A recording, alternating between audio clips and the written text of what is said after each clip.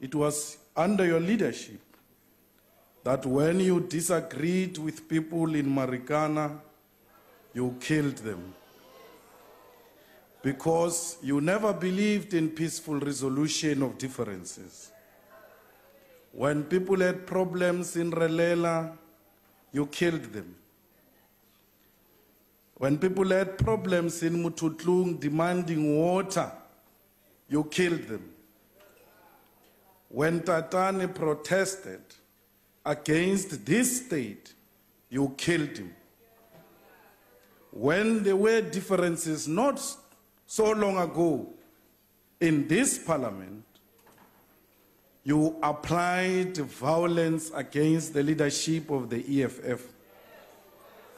Mr. President, you taught our people that everything else must be resolved through violence.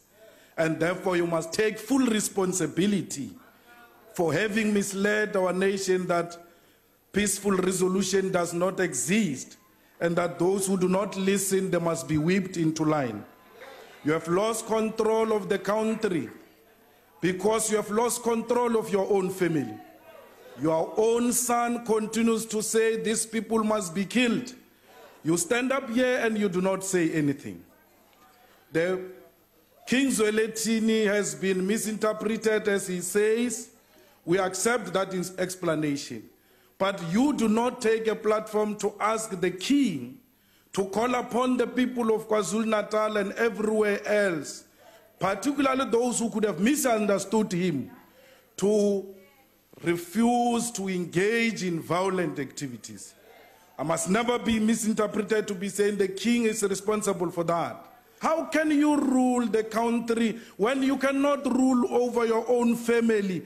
And your son is such a typical example of a family member that you cannot whip into line. We have a responsibility from these incidences of xenophobia to teach our people that peaceful resolution is a sustainable solution to every problem we have. Mr. President, you come here, you want to condemn violence against xenophobia, but the Cubans have taught us that body language speaks volume than prepared speech. You come with a prepared speech, your body doesn't suggest any other leader who's concerned about the killings in KwaZulu-Natal.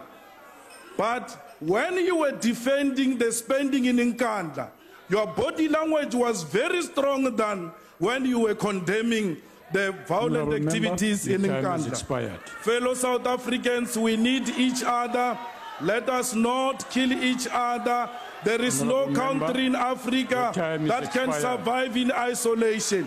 Not even the USA can survive in isolation. We need each other, South Africans.